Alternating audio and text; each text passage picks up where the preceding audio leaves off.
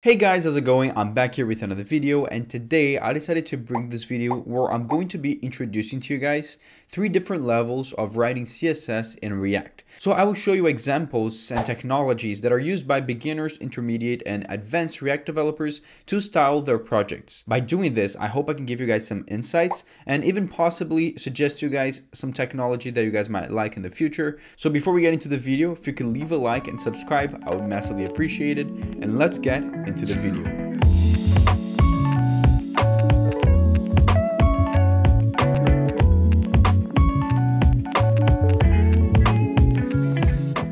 So for a React beginner, it is kind of hard to know what to do, especially because you're probably coming from a situation where you've learned vanilla JavaScript, you've learned a little bit of CSS, maybe even built some websites using HTML, and you're trying to transition all that logic into learning React. So at this stage, I think a lot of developers should put aside their need to style their websites and just focus on learning the logical and UI part of React.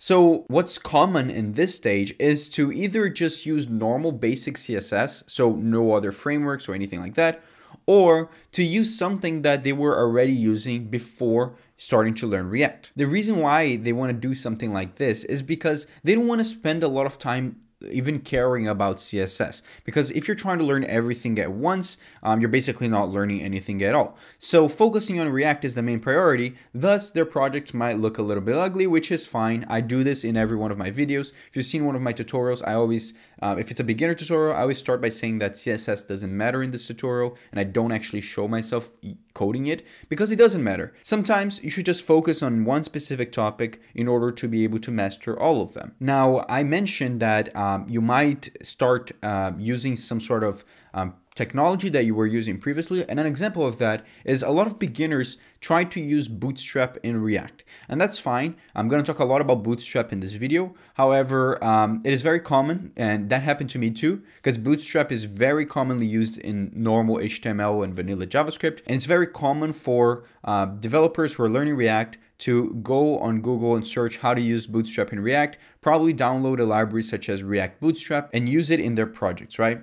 I'm not saying I don't recommend doing that, but I'm saying that if you're a beginner, I don't think you should be spending your time doing that or even learning the library. It is a component-based library, so it's something we're gonna touch upon later on in this video, but I would probably stay away from Bootstrap if you're a beginner, unless you really need to build something that looks remotely good. I would just focus on learning React, and that's fine as well. So that's basically what a React beginner would be using to style their projects. Not only that, but beginners probably will be learning the different ways to put CSS inside of their React apps.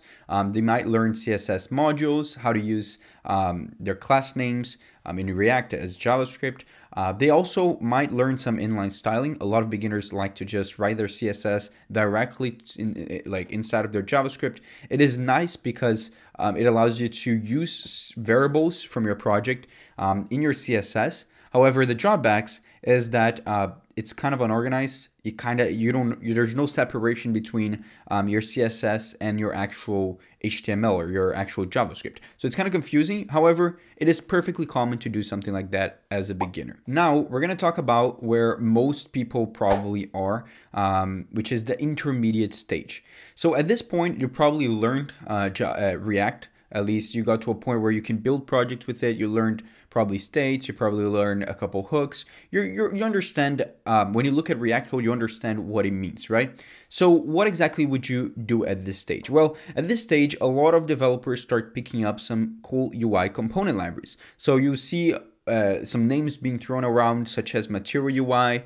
Semantic UI, I don't know, like Ant Design, like libraries like this, where they can provide to you pre-made components where the styling is already done and a lot of the logic and UI logic is already abstracted inside of those components. So in MaterialUI, for example, you might see a component called pagination or something like that, which gives you all of the logic and styling for creating pagination inside of your project. Or you might see for even smaller stuff like buttons and inputs, they already make the component for you. You just have to import it and put it inside of your project. Well, the positives of doing something like this, and the reason why a lot of intermediate developers use something like this is because it allows you to make your website look somewhat good looking without spending too much time in it. And it really saves you a lot of headache by just using a pre-made component. But there are indeed a lot of drawbacks to using something like that. For example, it is really easy to see if someone used a library such as the ones I listed to make their website. So if everyone is using the same components to build their UI, that means a lot of websites out there are look the same, right? So an example of this is with BootStrap.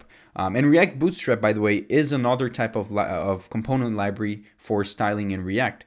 What happens with BootStrap is everyone knows it's a Bootstrap website when they see it. So a lot of developers just spend a lot of time trying to make their websites not look like it was made with Bootstrap, which is counterintuitive because the whole point of Bootstrap is to make your website look good with not spending a lot of time styling it. But now you see yourself spending a lot of time styling it so that it doesn't look like Bootstrap, which is annoying. It's something that I don't understand, and I used to do this as well. So you got to be careful with something like this. Also, it is important to understand that a lot of these libraries kind of make it hard for you to like change how the stuff looks. Because since it's already pre-made, it is expected of you to already use the styles that comes with it, or to already use kind of the components that come with it. So if you want to make some edits to them or add some functionality to the button or something like that, it gets kind of hard. So I would say that's definitely a drawback you should consider as well. But it's perfectly good enough for intermediate developers to use it, because I feel like at this stage you're not too worried about optimizing your CSS, so it doesn't really matter. However, when we get to the advanced stage, that's when it's going to be really important. Okay, so now we are in the advanced level for writing CSS in React. So what exactly could you see at this stage? Well, at this point, I believe React developers are already good with React. They're advanced at React. And they're just trying to find different ways to optimize their developing experience. So, for example, if they can write the same amount of code, but 10 times faster, they might want to learn such a technology that will help them get there, even though they'll have to spend a lot of time learning it, because they're optimizing for the long run, right? So they're just finding all the different aspects of their developing experience in order to make them the best developers. And CSS is important at this stage because there's a lot of really, really nice ways to write CSS in React for advanced projects, and those are the ones I'm gonna list right now. So I see advanced React developers writing CSS in two different ways, either using a CSS in JavaScript approach, or using some sort of library that provide them with some utility classes. So I'll explain exactly what they mean. Basically, CSS in JavaScript is a way to write CSS where it's going to be completely integrated with your JavaScript application. So in React, we have a couple libraries that help you with that. A perfectly good example of that, and it's an example that I really like, is Styled Components. I have a lot of tutorials on Styled Components if you're interested in that, but it's a library where you're probably seeing in the screen over here. It's basically, it allows you to write components that are purely style-based and using JavaScript to write them. So you put CSS, however, inside of JavaScript, and you can change dynamically how your styling looks by using your own JavaScript code. So for example, I could, if I wanted to make something look different based on a variable, I could just pass in a prop to a component in Styled Components, and that would work and change the color depending on what I show. So that's something that is really cool. And there are other libraries as well out there that provide you with the ability to write CSS in JavaScript. Two good examples are Emotion and Lunaria. They're really good, but I would recommend you spending some time doing research if you're interested in using this approach. On the other hand, we have a utility class approach where there are a couple libraries out there which basically provide you with a collection of class names in CSS, where each class name represents or replaces some lines of CSS code. So a perfect example of this would be something like TailwindCSS, where they have a bunch of class names, and depending on what class names you add to a specific HTML element, that element will look a little bit different. So technically, you can just write a single word, and that would represent 3 lines of CSS code. Now, you might have seen something similar to this. For example, BootStrap, not React Bootstrap, like normal BootStrap. You usually have classes that you use to build your website. However, with TailwindCSS, it's actually incredible. They have a lot of different classes out there. It doesn't look the same. Like all the websites using Tailwind, you don't really think they look the same. And to be honest, it improves your coding efficiency by a lot. Like I wasn't using TailwindCSS that much until a friend of mine who's also a React YouTuber, Theo from Ping, you guys might know him, he recommended it to me because he uses it a lot. And I started using it, and in the beginning I was like, okay, I understand what the point of this is, but I don't see the immediate results. But I definitely struggled through it and got to a point where I started memorizing the class names, which is exactly what the point of this is. You won't spend a lot of time checking out which class names you want to use later on. You'll do that in the beginning, but after, I don't know, a month of learning all the different class names, you'll become really good at just being able to build a really cool UI, however you want it to look, by just using the class names provided by Tailwind CSS. So this is really good for optimizing the time spent writing your UI. And this is obviously in the case where you're actually building and styling your website.